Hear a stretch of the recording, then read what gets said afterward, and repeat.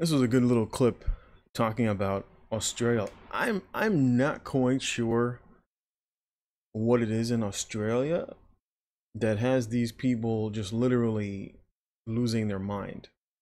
Now, this is a video showing so they use PCR tests, and if you test positive, well, then you can no longer stay at home.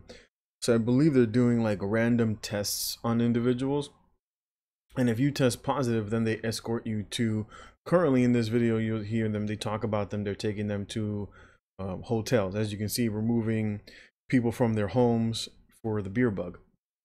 And this is in Australia. You can see police and PPE. The guy has a PPE gown on, which is stupid because, and it just goes to show you a lot of these individuals are just uneducated, because this is not what you use PPE for.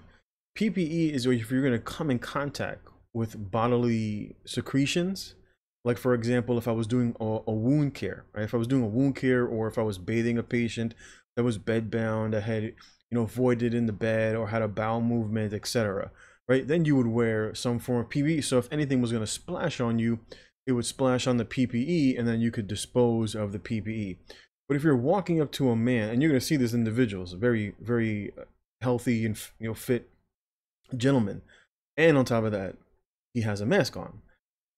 So it just goes to show you that overwhelmingly the public is just so uneducated. And of course, this comes at the top from the people who tell them what to do. But I see this exact same thing in the community. I'll see people wearing gloves, and they touch everything. They touch their purse, they touch their wallet, they touch their glasses. And these individuals don't understand that, the purpose of using PPE is you use it in the moment. Like if you're going to wear a pair of gloves, meaning I'm going to do something right now, I'm not going to touch anything else, because then you're contaminating the gloves.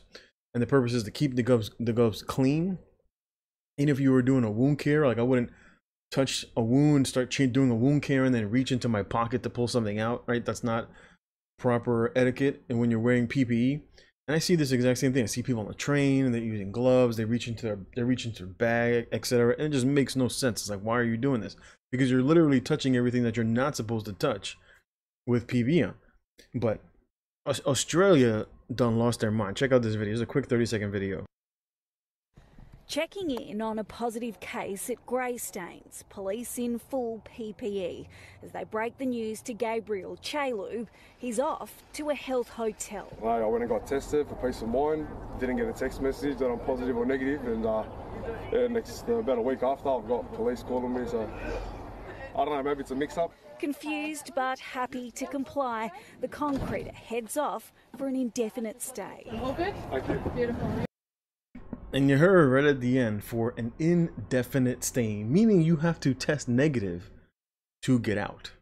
So they quarantine you in these quarantine hotels. Currently what they're using are hotels, but they're talking about building facilities to house these individuals. And as you can say, hey, the news reporter talked about an indefinite stay into these areas.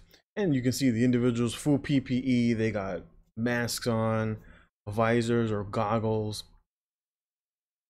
and it just goes to show you just the woefully ignorant actions of individuals. This person obviously not even symptomatic, walking around. All he did was test positive via a PCR swab, which is silly, because the whole point of taking these individuals in, because now you're wasting money housing all these individuals when they're not even infectious. And again, this is just the beginning of the lunacy that you're experiencing, that we're basically watching unfold in Australia, and it is not going to end well. It is not going to end well.